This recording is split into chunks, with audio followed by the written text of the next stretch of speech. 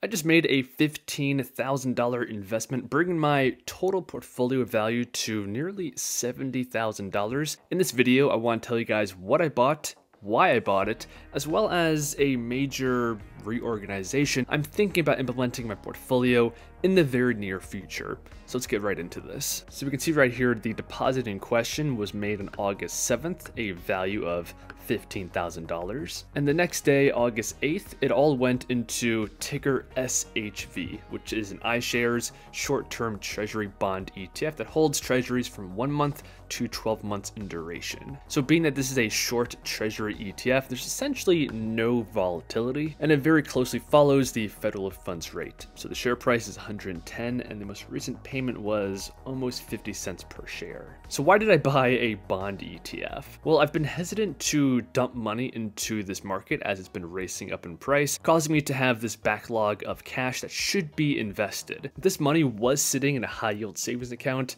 but I decided to put it in my portfolio, invest in the treasury bonds myself, and get that 5.1% dividend yield. But long term, this is not my strategy. I'm still waiting for a market pullback to sell SHV and deploy it into my equity holdings. And so far, this has worked out extremely well because August 7th was right around here. And since then, the market has began to become a little bit cheaper. And if we take a look at the fear and greed index, we are finally beginning to move into the fear side of the spectrum. Stock prices are still very close to their all-time high, but other metrics like the options volume as well as market volatility are beginning to move in the right direction if you want cheaper buying opportunities. But I want to reiterate that this is not my long-term strategy. I am simply parking money short-term in SHV. It can be very tempting to leave money in a bond fund like this because the volatility is so low and the yield is so high. In many cases, it's higher than my dividend funds like SHD,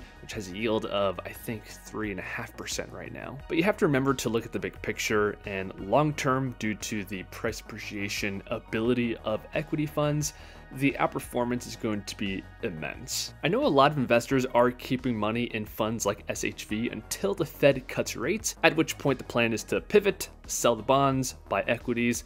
But my opinion here is if you wait until the Fed cuts rates and everything is obvious, it's going to be way too late, and equity prices on the mere rumors of rate cuts are going to race up in value. So personally, I'm making that pivot a lot sooner than most other investors, taking advantage of the uncertainty, the fear, and those cheaper prices. All right, now moving on, I am considering slightly reorganizing this portfolio. Aside from SHV, I'm talking long-term structural differences. So you guys know right now I'm invested in the S&P 500, my dividend assets, and my growth assets. If we click into the growth side of the portfolio, this is consisting of VGT and BST. And I think this is the weakest area of my portfolio, even though I've made a lot of money here. So VGT, I bought this fund, I think in November of 2022, so essentially at the bottom, and I've ridden it all the way up. But I don't think that's a good indicator, deciding whether or not to invest in a fund simply because you've made or lost money in it. And I think the big problem here is that none of these funds are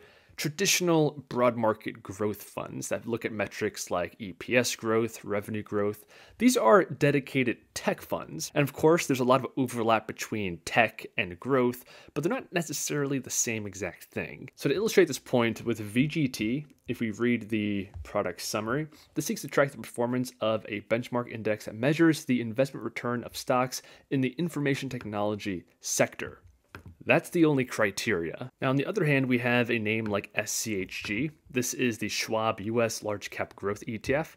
And the objective here is to track, before fees and expenses, the total return of the Dow Jones US Large Cap Growth Total Stock Market Index. And for this index, the term growth is defined by the following 6 measures: the projected price to earnings ratio, the projected earnings growth, the price to book ratio, the dividend yield, trailing revenue growth, and trailing earnings growth. So it's not just technology stocks, it's companies that meet this growth criteria. Now, most of the fund, of course, still is technology, 45%, but we have more diversification in other sectors like healthcare and communications. In terms of the top 10 holdings, we have a lot of technology names, but also other companies, Health Group, Eli Lilly, both of which are excellent, high-quality companies. And these, unfortunately, are not in funds like VGT. Now, side by side, VGT has actually outperformed SCHG, but I don't think simply picking the line that goes up and to the right the most is a good investment strategy. I really like the selection methodology of SCHG, the fact that it's diversified across many sectors,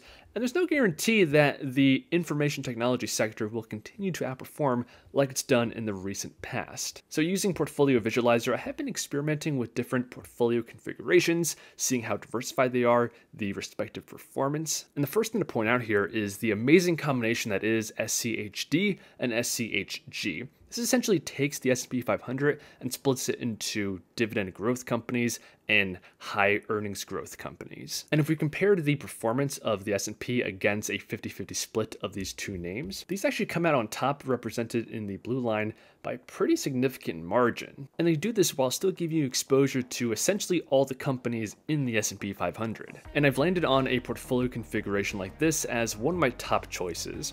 So the first thing to note here is that it's very simple, 4 ETFs, all with equal weighting. The core is that combination of SCHG and SCHD, which splits the S&P 500 into a value and a growth half. And then I'm augmenting this with two of my other favorite funds, Divo, which gives me exposure to covered calls, and IXN, which gives me exposure to some of those international technology companies. And going all the way back to 2017, this is the relative performance of this portfolio against the S&P 500 in red. It does ultimately have outperformance of about $5,000, beginning with a balance of $10,000 back in 2017. But even aside from that, I do like how it closely follows the price movements in both directions of the broader market. What I don't want to see is weird bubbles forming followed by harsh corrections. I like that it follows the same general direction as the market, just with slightly better performance as well as higher income generation. Yeah, so let me know in the comments, what do you guys think of this portfolio setup, and would you change anything about it? But if I can't think of any better portfolio setup, I will be implementing this in my own portfolio